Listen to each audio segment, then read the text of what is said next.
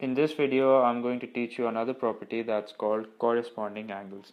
Now again, we have line 1 here and line 2 here, and as you can see, they're both parallel to each other. Let me just write that down. Line 1 is parallel to line 2. Again, the reason being that if I stretch the two lines, they won't meet. Now again, let's draw a line that cuts through both of these lines. Now, if you notice that this line makes an angle of, let's call it A, the angle that it makes with line 1.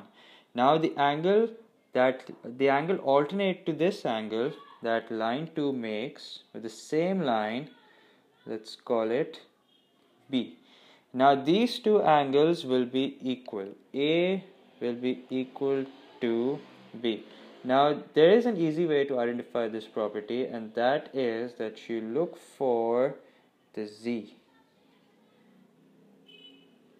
And here's the Z that we were looking for, and this angle and this angle, they're both alternate to each other, and therefore they'll both be equal.